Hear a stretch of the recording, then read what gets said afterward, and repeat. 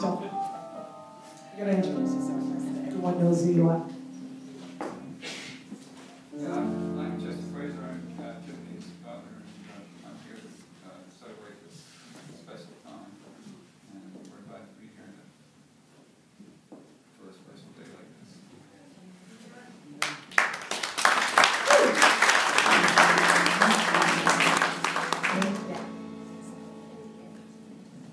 Over to you.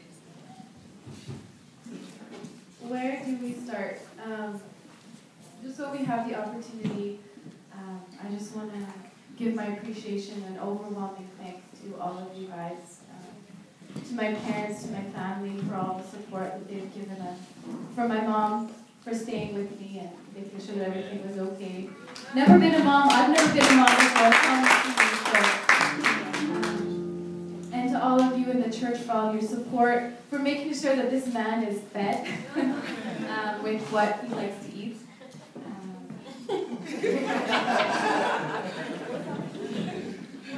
Pastor Tunde, Roland, Pastor Ben and Dee, where do we start? Thank you for all of your support. From day one, since I came into this church, I have been so blessed and impacted by this couple and this family, and they are part of the reason why I am here today, and I thank God for that. I believe that God places people in your life for a certain reason, and I'm thankful for each and every one of you. And I'm thankful that God has shown His favor upon our family, and He has blessed us beyond measure. And my favorite verse, which I have standing upon, for my God is able to do exceedingly abundantly beyond what you can ask or imagine. You can't even imagine. You can ask, but it's beyond what you ask. And I thank God for that. And, I just want to encourage all those believing for a spouse, those believing for a child, that God will indeed be faithful to you. If you are faithful to Him, He will be faithful to you. So you just stand. Continue to stand and believe. I believe that He will grant the desires of your heart if you delight in Him. I'm thankful for my husband,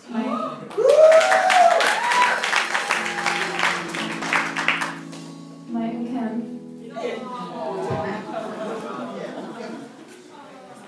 and Abigail. Not only is she father's joy, but she's mother's joy as well.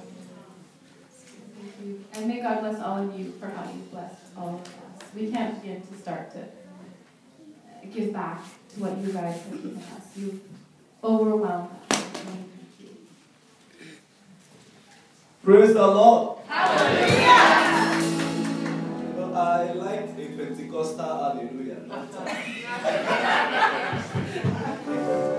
I like a lively place. Hallelujah.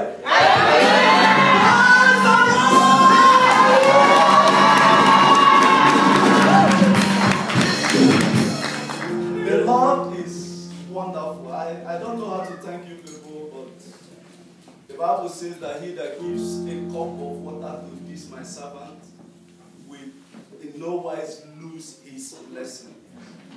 I got more than water. I got wine. I got drinks. You know what it means to get stockfish food in Canada? I got more than enough, and my heart is overwhelmed. And I don't know in what name you've done this. I was speaking with my wife yesterday. I said, look at what the Bible says. If you give a cup of water to this person in the name of a prophet or the name of a believer or the name of this, you get an equivalent blessing of that. I'm not here to announce myself, but I know for sure that whatsoever you have asked of God for. Our brother was saying something about writing your prayer request. I do this like a tradition for my life. Every year I do that. And since I met this, my wife,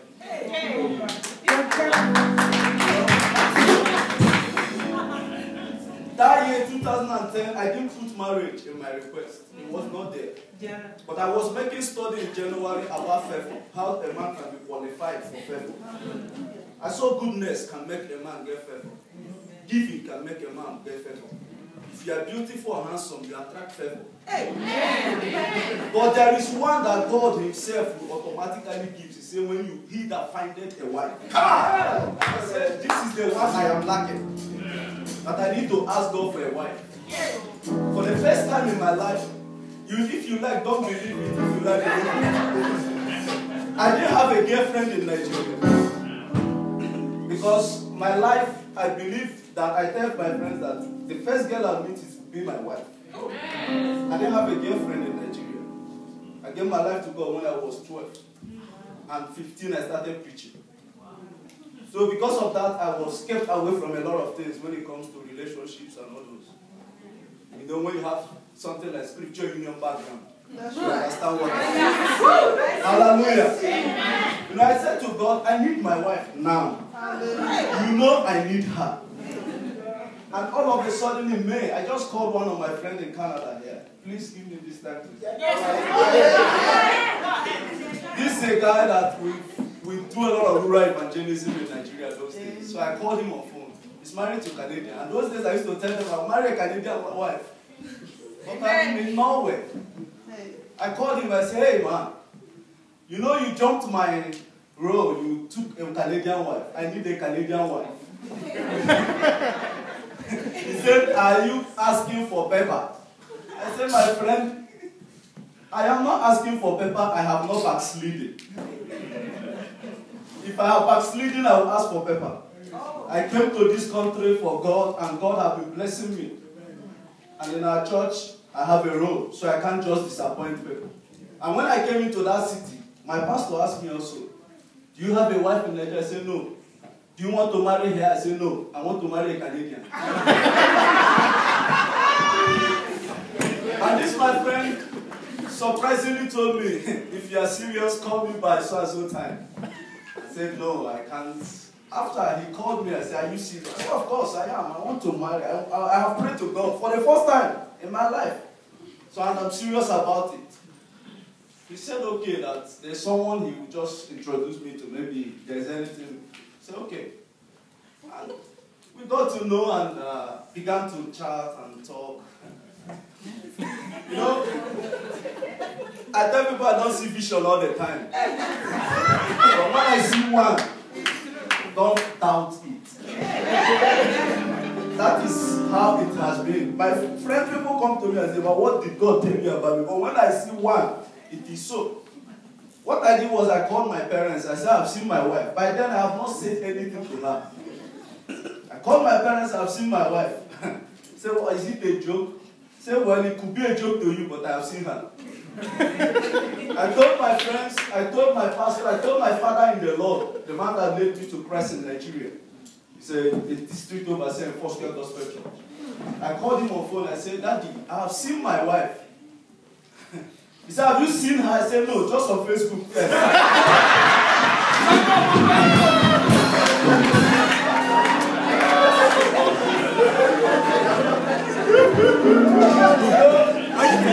People did not believe me. I told her I have attended more than 30 marriage seminars. I have read lots of books on marriage and relationships. I have always believed that there is a unique approach to every situation. Hallelujah. Whatever you read in books is people's opinion and ideology. There is always a unique way God does his things. Amen. A man of God said God has more than 250,000 ways of doing things. They've only itemized 7, 10, 12, 11. I told my pastor also in Norway that I've seen my wife. He said, Emmanuel, I said, yes. And it so happened like that. And one day I told her, see, I don't know how to chide a girl. Oh, I've never chided a girl before. I am not going to tell you, thus says the Lord. I don't want to lie. What I want to ask you is, what is your ring size? She said, what? That was how I did my own proposal.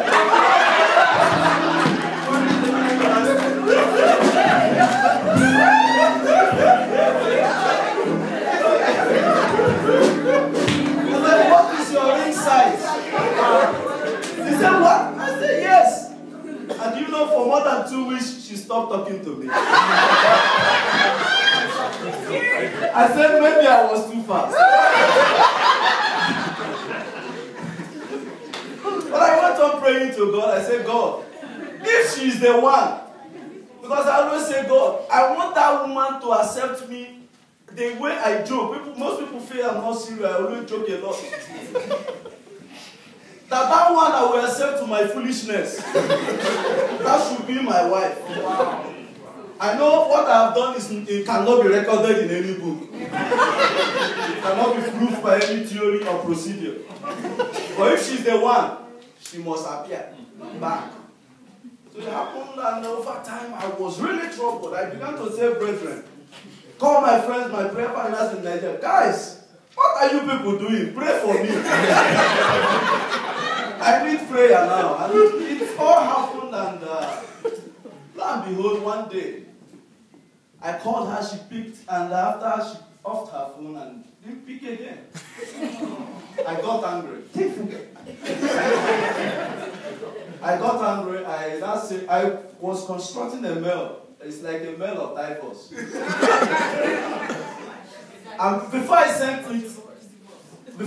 sent it, I called my friend in Canada. I said, see, you're a man of God. We've done things together. I feel this girl don't know me. I have not said anything to her. I only told her, what is your insight? He said, man, you're a bushman. I said, whatever, I can't hide my identity. And I'm who I am. And lo and behold, I'm saying this because today also marks the second anniversary that we got married.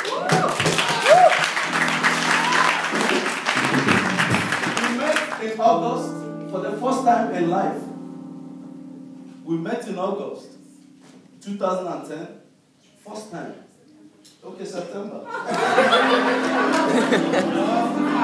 Ladies know dates better.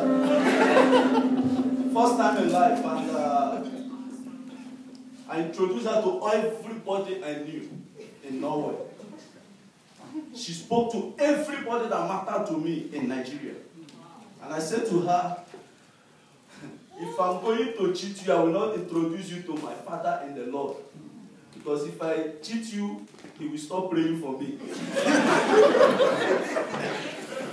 Praise the Lord. Hallelujah. And I want to announce to all that since I met this wife, it first started with my result. My result was wobbling. You know what it means to work and study in winter. Somebody like me, I sleep more than I wake up in winter. So I don't even have time to study. So it was difficult. But from the time I met her, I just told her, see my prayer request for the year. God have done so and so and so, and this is December. I want to carry this one over to next year. I want to graduate with average of B. I know my words. I know what I should graduate with. God started with that. Miraculously, my result was B. Clear. From that time I met her last year, it's been favor galore. I have seen more favor than I could count. Amen. I had a job, I was working then as a researcher in the institution, but they give us just 6 months contract. When it was about to expire, there was a problem in the Federation economic crunch. So nobody was sure of getting money again to sponsor anybody. It was part of my prayer request. We wrote in notes. We went to a job with 12 points, what God will do for us. And I said, I want to retain my job, I want to this, I want that. My contract expired, my supervisor was looking for me in the whole of it. And that is him, I want him to sign his contract to renew for another 1 year. Wow. That one happened while in that job, and I got my dream job as a process engineer, which I'm doing now. And within 3 months of getting that job, God blessed me with a house in Norway. You know, it's amazing. God's been so faithful. When we agreed we want to have a child, I told her, see, I'm Cristiano Ronaldo. When I play short, it's a goal. So if you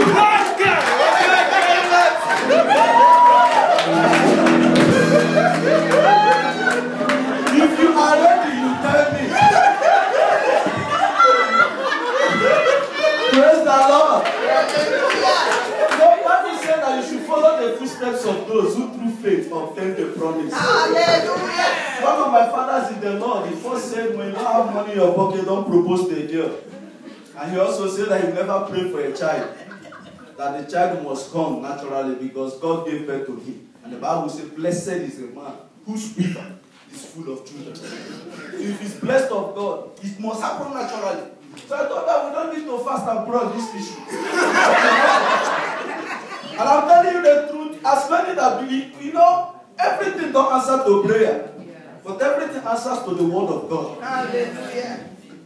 Bible says, and he spoke, it came to pass. Amen. So whatever the servant of God will speak concerning your issue, I don't know what you're looking for next year. A child, a job, or whatsoever. The Bible says that he that believes the prophet shall he shall be established. And you believe in God, you will prosper. Amen. And through a prophet, the Bible says God delivered the people of Israel and gave them their possessions. So it shall be unto us. As many of you, my brother here, the drink we are going to have today, I didn't need to buy drink. This man here went and bought drinks. When I was waking up this morning, I said, he is in trouble. You are in a blessing trouble. God must embarrass you yourself. Praise God.